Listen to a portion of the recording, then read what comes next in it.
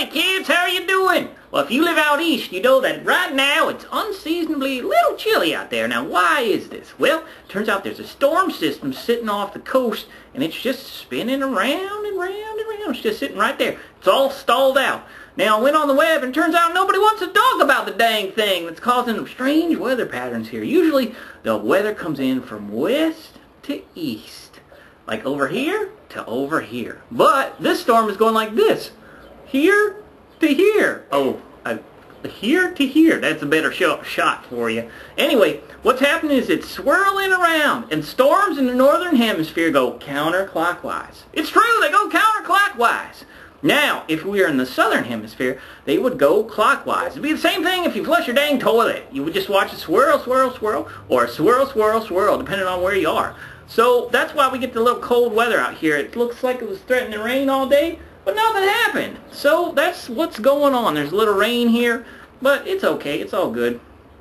Also, in a neighboring town, there is supposedly, and I haven't seen it myself, but supposedly an infestation of caterpillars. Now, what's an infestation? According to the Wikipedia, an infestation is the presence of a large number of pest organisms in an area or field on the surface of a host or anything that might contact the host or in the soil. Basically a bunch of bugs all over everything. Every dang thing. All over the place.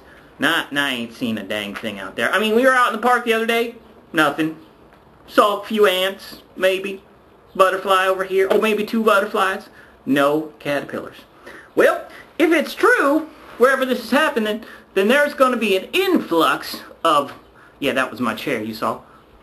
Yeah, I had to sit on my chair. An influx of caterpillars or moths. Now, I don't know that moths are eaten by anything. Maybe by birds, maybe.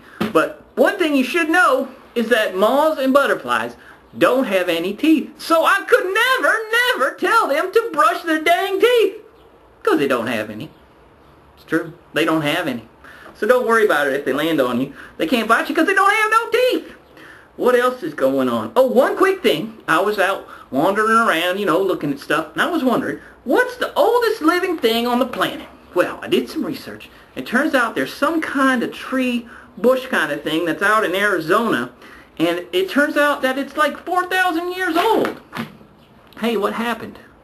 Oh, I got to change the battery pack. That's what it's telling me, because everything's starting to run out. So, I'm just going to leave you on that note. The name of the plant is the Methuselah, and the one that they found was almost 5,000 years old. 5,000 years old. That's pretty dang old. Anyway, that's it. Take care and brush your teeth.